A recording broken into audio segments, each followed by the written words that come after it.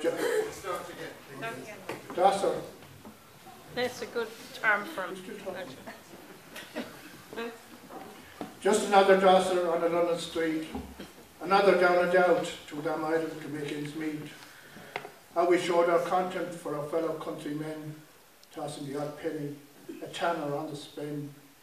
We drilled our nostrils skywards to avoid the rancid stench of Scrumpy or Red Billy, the acrid pong of piss oozing from back benches, where tramps in wasted wisdom disputed loud another world's mess. O'Rourke, now he was different. We turned our scorn with a sullen stare that mocked it for its strange timidity.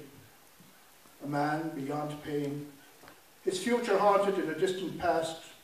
He retreads St. George's Road in the stark, unwanted now.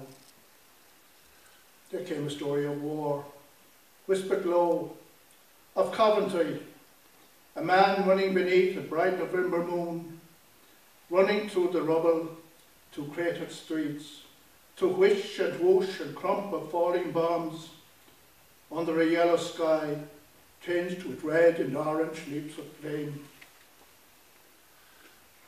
to stale, singed dust, to thick and choke of billowed smoke, to Kingsway to Clara Street, to flattened pile of earth and stone and brick and tile, wedding photos still on the wall, and underneath, severed arm of youngest son, the others mangled far below.